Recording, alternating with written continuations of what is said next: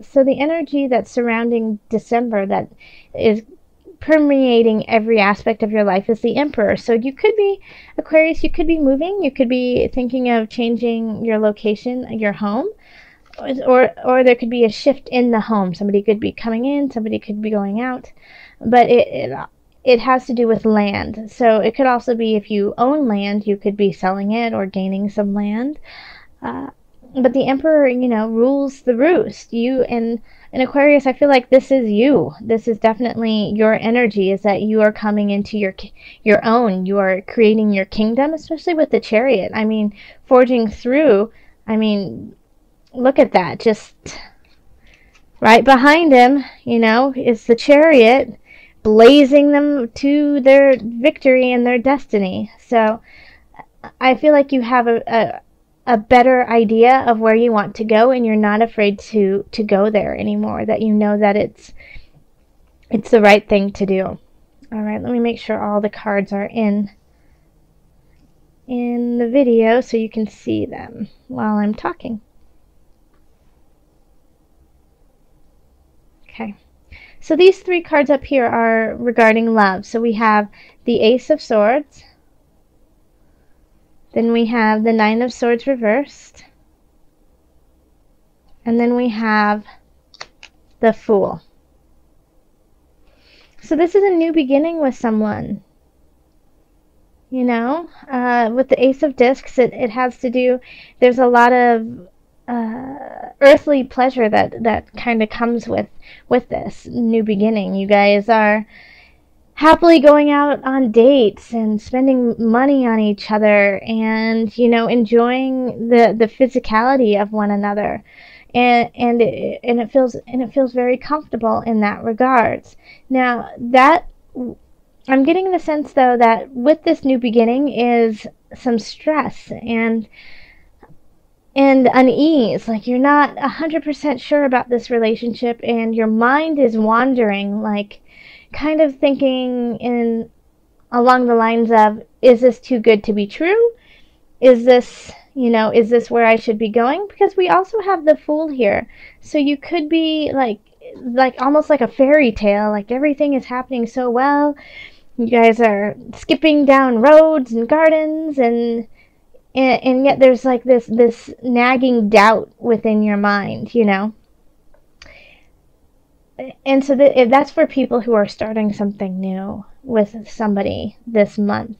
Now, if you're with somebody already and you guys have an established relationship, it's a new energy that's coming in. And it is the holidays, so you guys could be spending more money on each other, wanting to do more actual fun things together. But it could cause worry to you because you feel like you guys just don't have enough to do that, and that you feel like it's a little frivolous, you know, that we should be saving for a house, we shouldn't be ice skating, you know. And so it's like you're worrying that these actions you are taking are going to you know, hold you back in the future. But you shouldn't worry about that. You should enjoy these aspects of your relationship, you know, because when the Nine of Swords is in reverse, it's worry without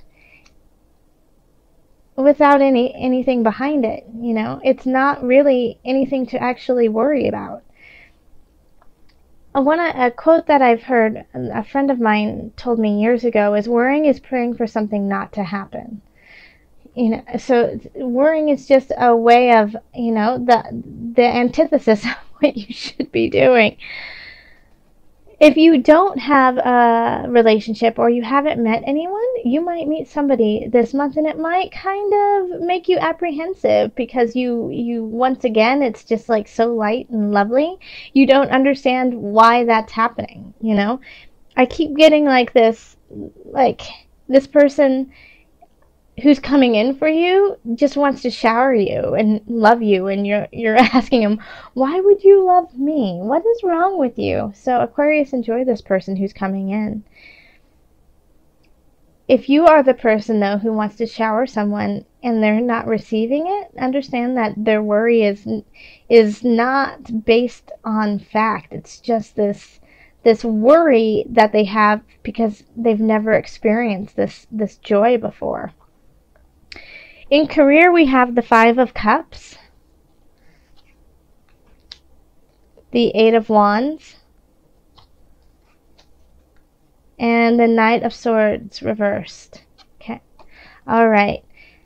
So there's some worries coming in about work that, you know, you might not be getting the raise you want, you might not be getting the promotion you've been seeking, but there are options coming in. They're just not coming in as fast as you would like.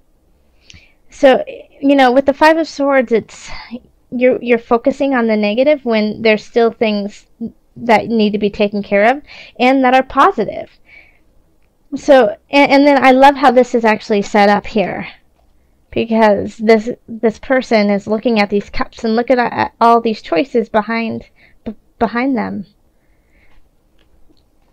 Instead of focusing on not getting the raise you wanted or getting the promotion, notice that things are coming in, and even though they might be trickling in slow, they're still coming in. And it's actually better that it's coming in a little bit slower, because with the Knight of Swords, you can be you could be quick on the draw and realize that you shot too soon, okay, or you made a decision too quickly. A lot of times with the Knight of Swords type energy, it's, you know, shoot first, ask later. So having this kind of slowing that down is going to allow you time to actually look at the opportunities that are coming in. Okay. And here we have the Five of Wands, and this is financial, the Magician, and then the Page of Cups. Okay, so you could be fighting with somebody or people over money. And so this could be an inheritance, this could be a lawsuit, you know, something of in the arena of you versus a group, or you versus them kind of thing. And you know what? I feel like you're going to be just fine, because the Magician's here and you're going to kind of work your magic. The Page of Cups is in reverse. So this is making sure that you aren't acting from a naive space, you know, in a way like believing them to be a better person than they are. That sounds awful. But, you know, being naive and thinking, well, you know, good people would actually do it this way. And then, you know, the opposite person, you know, stabs you in the back. But I feel like this is just like a forewarning to you of, you know, make sure that you are, like, this isn't going to happen, that they're going to actually stab you in the back, because you have the Magician here. And so the Magician kind of sees all. But this is kind of like intuition for you. Like, so if you feel this Page of Cups energy of, you know, I really feel like people should be acting in a certain regard, you know, being kinder, being more honest, but I have this feeling they're not. You should listen to that hunch and look into it, okay? Because you are actually fighting with somebody over finances, and you have the capacity to, you know, wheel and deal and it come out in your favor. But you have to acknowledge what the situation is before you actually take care of it. Then in health, we have the Queen of Discs, Page of Discs, and Three of Discs. And so we have all pentacles here.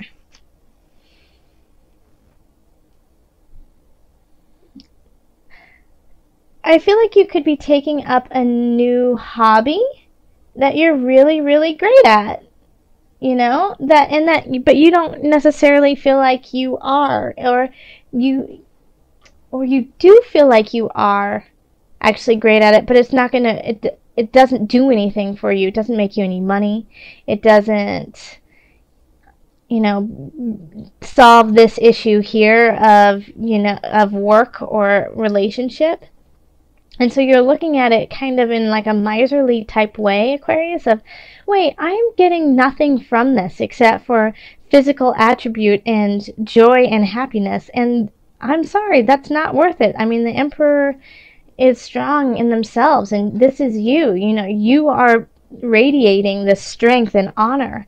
And so when you take up this new craft, this new hobby that just makes you feel great, it's kind of contradictory to where you want to be right now.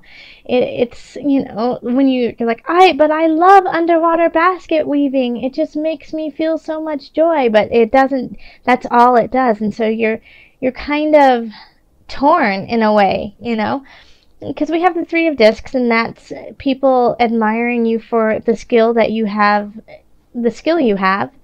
And then the Page of Discs is bringing in a message for you. And it could be a young energy, but I also feel like in this regard, since it's about health, it's that this is something new for you. And so you feel kind of, you know, like a child in a way in the situation, but it brings you lots of joy. And people can see your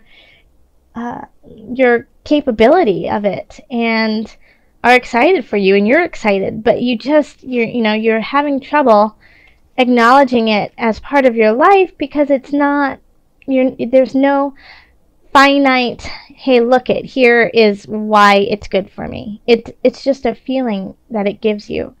And that's part of the balance, you know, that you need to make here. Okay, is finding these joyful aspects. And especially with the Chariot. The Chariot is, you know, a lot of balance in there. The black and white, but you have to have that balance here. And here, you know, with the Eight of Wands, you have a lot of choices, but you can't choose them all. You have to pick and choose. Starting something new, there's certain aspects of it that you're very concerned about, but are they all worth keeping you up late at night? So this is all about balance. And I mean, even look at the Magician over his head is the, you know, sign of infinite. So everything is rolling as it's supposed to. So yeah, keep up with this. I really think it'll help you in the long run. Let's call on the angels and see what added guidance they have for you. All right, angels, calling on you for Aquarius December. What message do you have for Aquarius?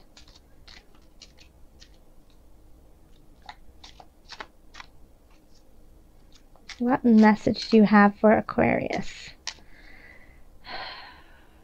It's this one right here.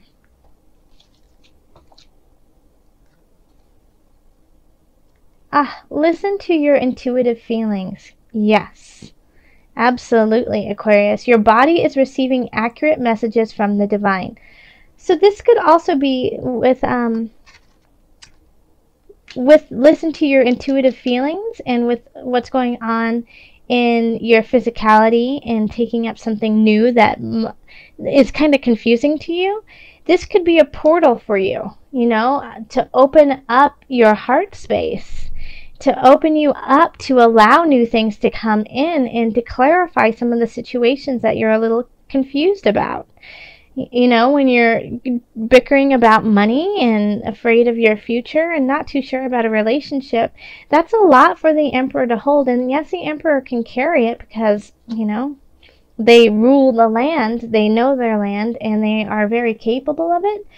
But listen, this is important. You've got some hunches, you've got some ideas brewing in your heart and your soul. Listen to them. And I think you're kind of ignoring them because you feel like there's a lot going on in your life that you just need to make a very clear, concise decision. But you can still make those and listen to your heart space. So this month I wanted to pull from the Animal Spirit Knowledge cards just so that we had, you know, a little animal to guide us through December. Like our animal spirit, or spirit animal. So for Aquarius, what animal can they focus on as support through December? and it's the Panther. And that's magic, darkness, death. Okay. So, you know, the Panther represents ferocity and courage.